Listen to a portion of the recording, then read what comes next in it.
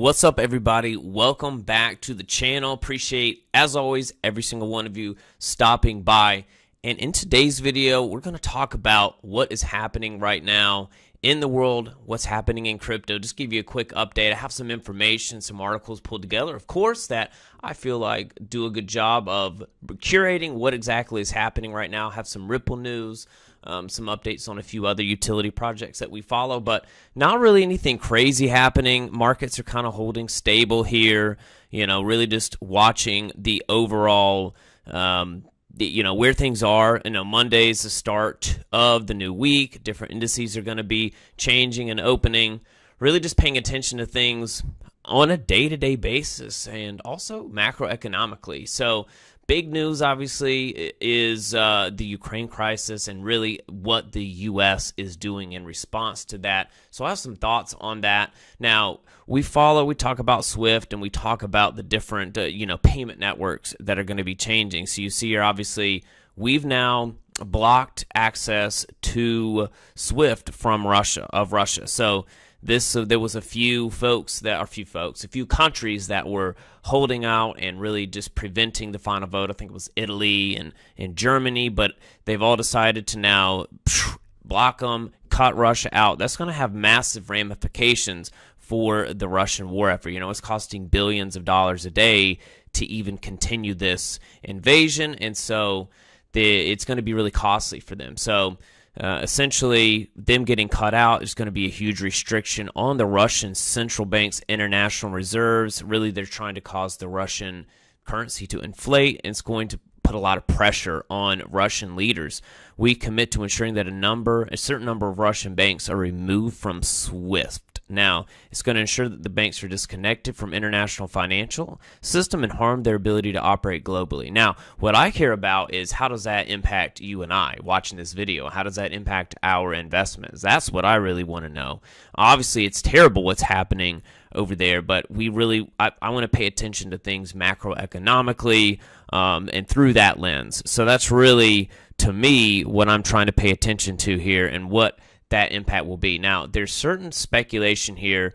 This is from BitcoinNews.com. Cutting Russia from SWIFT could lead to Bitcoin explosion. I think this is an interesting realm of possibility. The U.S. and NATO's decision to remove Russia from SWIFT will lead to devastating blowback. This move could lead to the destruction of the dollar and end its reign as the global reserve currency. We'll see what happens. Of course, if you're watching this video, XRP, Ripple, what's happening with the Ripple lawsuit, this is all so very timely to be happening at the same time. Now, with that weaponization of the dollar, that's really all these countries, Russia, China, Brazil, now we even have Iran, India, they obviously don't like the U.S. So any opportunity to take advantage of times when things are weak, they're going to essentially, this is going to do nothing more than push Russia and other countries to develop out their own crypto systems, which is just going to put us in the United States and really the Western side of things, the sphere here globally, it's potentially be something that would put us behind. So that's the kind of the unforeseen blowback of cutting Russia from SWIFT. The current situation in Ukraine, the dollar dominion, peak Cold War tension, along with the incentive of self-preservation, are all driving the search for alternative systems to SWIFT. It is of little doubt the Chinese would aim to trade in their central bank digital currency and Chinese Communist Party surveillance tool with Russia if they're removed from SWIFT. Russia is going to be incentivized to trade in commodities for gold or digital renminbi. The decimation of the U.S. economy would ride the coattails of the falling dollar as global trade seeks other options for settlement. And this obviously article is slanted towards Bitcoin, but not necessarily Bitcoin. Certainly other utility cryptos that we all know and love and talk about. That is going to be the effect that I care most about. And it's so slow. Removing Russia from SWIFT would deeply worsen the energy crisis in Europe. And this war, if nothing else, not only is it about extending Moscow and Russia's control of the overall area that they're in, it's also definitely a crisis of energy and water. So they want to have more control, and they just want to extend their front. They're really nervous of NATO being there, and at the end of the day, that it's about power and energy is a big part of this conflict. Now, obviously Bitcoin is talked about here and inflation and everything, but it's really not just Bitcoin. It's also the potential for other cryptos. And now here, this article, the Daily Hodl, actually talks about why it would actually send prices crashing. Economist Alex Kruger warns that if Russia turns to crypto in order to evade sanctions, crypto assets would be negatively impacted. He's basically saying this is going to, if anything, exacerbate U.S. regulators to push to crush the industry as a matter of national security. Now, that could be a good thing. If we talk about regulations, we talk about what cryptos are going to be compliant with, with certain laws. If anything, it's going to help those cryptos. Would it squash a lot of these different types of tokens, meme tokens? Certainly a lot is going to be squashed out. But this might not be a bad thing. It might not be a bad thing for certain cryptos. It could definitely thin things out. The U.S., alongside its allies and partners, has imposed various sanctions on Russia after it invaded its neighbor Ukraine. The sanctions include disconnecting. Obviously we already know about that. But that is, I really feel like, something to really pay attention to. Now, he just wrapped the article up saying, how could things get worse? Well, China invading Taiwan, that could definitely make things worse. Russia invading more countries, I don't find that very likely. Nuclear weapons, we see Putin just raised Russia's nuclear readiness up one notch as well, similar to our DEFCON system. So that could make things worse. Definitely, that would not be good. So, yeah, let's hope that things can work out peacefully so we don't have to have some kind of crazy thermonuclear war. Russia bank's been cut off from SWIFT, though. Let's actually talk more about other ramifications and what that would be. Now, really, Russia's going to have to figure out what to do and how to actually, move money around. So other than crypto, we do know that there's SIPs. So there's actually, you can see here, plenty of reports that Russia has been working on a SWIFT alternative for quite some time. And I know that there were some connections between Ripple and Russia and XRP. And, just to be clear, Ripple is separate from the XRP ledger and XRP as a whole. Like, if you own the XRP token, technically that is decentralized. Anybody can use it. It's permissionless. You can't control it. So that would be something that Russia would look at. But with Ripple still being an American company, I don't see them using that. If anything, we're going to have several different ones that can all obviously interoperate. But you see here, SIPS is the cross-border interbank payment systems. I think this is China's international payment solution, first revealed back in 2015, and there's already 23 Russian banks that are connected to SIPS.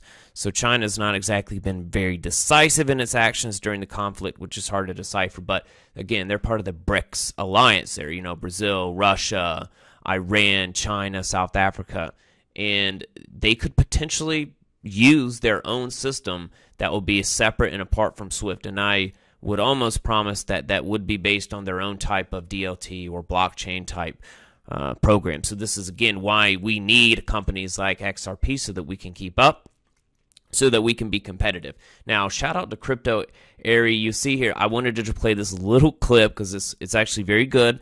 And Christine Lagarde, she talks about the implications of the EU Central Bank President Christine Lagarde answering, what if Russia uses crypto? And I wanted to play this little clip here. Let me actually bring it up. The crypto question that you had. As you know, whenever there is a ban, a prohibition, or a mechanism in place to boycott or prohibit, there are always criminal ways that will try to circumvent the prohibition or the ban, which is why it is so critically important that MiCA is pushed through as quickly as possible so that we have a regulatory framework within which crypto assets can actually be caught in a regulatory framework. And by the way, it's all very well to be in cryptos, but that's not it. You have to move from cryptos to stable coins to eventually fiat currency.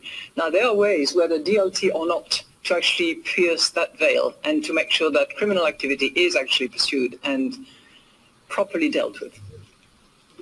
Pursued and properly dealt with. So that's her response to what's happening there, and that just really tells you we know we're definitely marching into the world where it is going to be much more tightly controlled, But we know that crypto is the future. If anything, we see news like this, cash transactions are almost dead in Ukraine. In a war-torn zone right now, people are using USDT. Now, I know USDT we can go down a whole other topic of conversation there with that thing being a scam, but you see cash transactions in Ukraine are on the decline as citizens turn to crypto. So even in a war zone, this is like a case study. This is literally a case study happening right now in front of our eyes of how crypto and how something like that can survive really unusual times.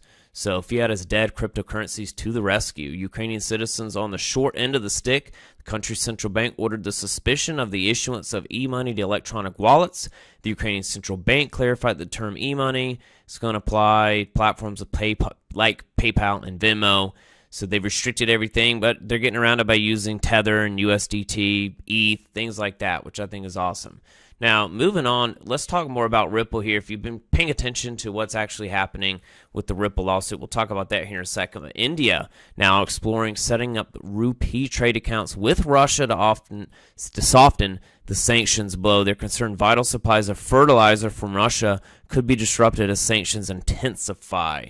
So this is another thing to pay attention to, and why, just cutting out Russia from SWIFT is going to have implications for the Western world overall, because other countries, they still need to deal with Russia. So they're going to develop their own systems here, whether it's a U.S. type system or whether it's not. Now, we do know that Ripple does have ties to India. Ripple had ties through SBI Bank, which is an Indian bank, if I am recalling correctly.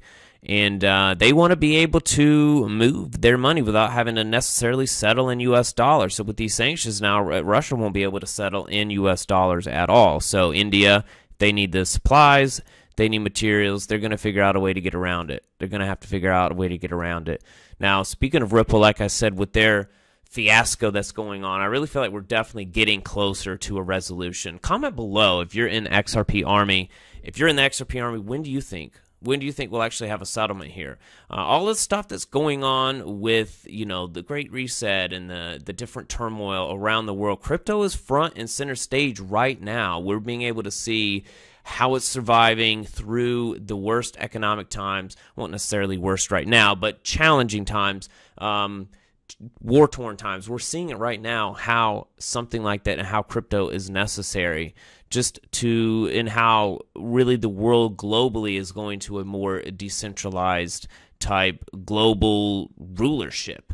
Now, because that's really the only way that you're going to get different countries to all agree, sort of like the Hedera Governing Council model, right? There's still control, there's still organization. There needs to be a way where different countries are on an equal playing field. And so Ripple is one of those ways where, with everything going on, we see that we're going to need some way for every country to be equal. So it's not about who can control the ledger or who controls certain assets. It's, well, we can all have equal control, and we can spread that out, right? So, just following the actual lawsuit here, I know that they've had several recent filings that the judge has denied, and we see here recently the SEC wants to force the company to give over notes by Matthew Estabrook. That's really been what the past 6 months has been, is the SEC saying, we want these notes, and Ripple saying, we want these notes from the SEC, and then they're just battling and wasting their time, wasting our time, back and forth with this ridiculousness. I mean, if anything, you should be writing your Congress people, if you live here in the U.S., getting involved, just letting them know what you think about things. This is ridiculous that we have to be subjected to this just blatant idiocy from the SEC. But it is what it is. I feel like we are coming to a conclusion, which I feel like could be definitely in 2022, I would say. And really what ends up happening, it's all very interesting what is happening right now. We see Ripple being moved around a lot. 390 million XRP shifted with Ripple's participation. Now, this happens a lot. XRP is moved around. But you see here, Whale Alert was tracking this. This was from recently as 2 days ago. A lot of different ones. You see here, 20 million XRP were sent from different wallets here. This wallet, the detailed look at the data provided by the XRP-focused BitHop Analytics Service says that the crypto behemoth wallet transferred 50 million XRP, which is about $35 million worth to one of its wallets. They labeled it here, and they're saying that wallet is often used for transferring XRP beyond Ripple to digital exchanges, crypto custody service providers, and Ripple customers. We're seeing more and more Ripple being bought by big Ethereum whales. We're seeing Ripple being moved around much more. That tells me we are, I feel like we're just getting closer and closer, a lot closer than where we were in the past. So really just continuing to, as we march forward to that regulated future. XRP, I feel like in my mind, is one of those as sure of a investment as you can make. Again, not financial advice, but we know how things are going just by paying attention. Now, I wanted to bring this up too here before we wrap up the video, because if you're watching this, you probably are in LCX as well. And there was a recent announcement. We've talked about the TIA token before, and if you hold LCX, you know the LCX is going to be one of those regulated exchanges that will survive in the future. And what they're doing is they're wanting to get into DeFi. Now they see that DeFi is the future, and so we talk about DeFi with other protocols like Alliance Block, or with other companies rather, like Alliance Block and their protocol that they're building and how they're trying to get into the DeFi space. But LCX as well ties into that very nicely, because their TIA token is essentially a deflationary utility token. So you see what I feel like is going to be available in the future is just going to be different platforms, different regulated platforms, where they're able to take advantage of tokenization by issuing their own community tokens. Here you see it's a community first, fairly launched DeFi token. It's designed to become scarcer over time. Now, if you held LCX back in December, you actually got this airdrop to you. I got some airdrop back in December. I've just been holding it because what it's going to allow you to do is essentially, if you're familiar with like Convex or the Curve Wars or the Curve DAO, it's essentially the TIA token is a liquidity generation and auto yield generation protocol. So sort of like owning, like I said, the Curve token or Convex allows you to participate in these auto yield liquidity pools / yield farms. So that is what that's what the TIA token is designed for. It will be what allows LCX to march into that DeFi space. Again, the space we're going, and especially listening to these high-end Christine Lagarde, folks like that, we're marching towards that system where things are definitely, it's going to be a mix between that centralized control, decentralized control, like a bridge, obviously, between them. That sounds really nice and lovely, but really just a blend. So any kind of platform, any tool that is bringing that on, I want to be involved in that. But anyway, this video, I'm going to go ahead and just wrap it up there. Again, hopefully you guys found that information useful. Do with it what you will. Hopefully you make the right choices. And just above all, just stay safe, stay observant out there. Appreciate you watching through to the end of this video. I appreciate each and every single one of you.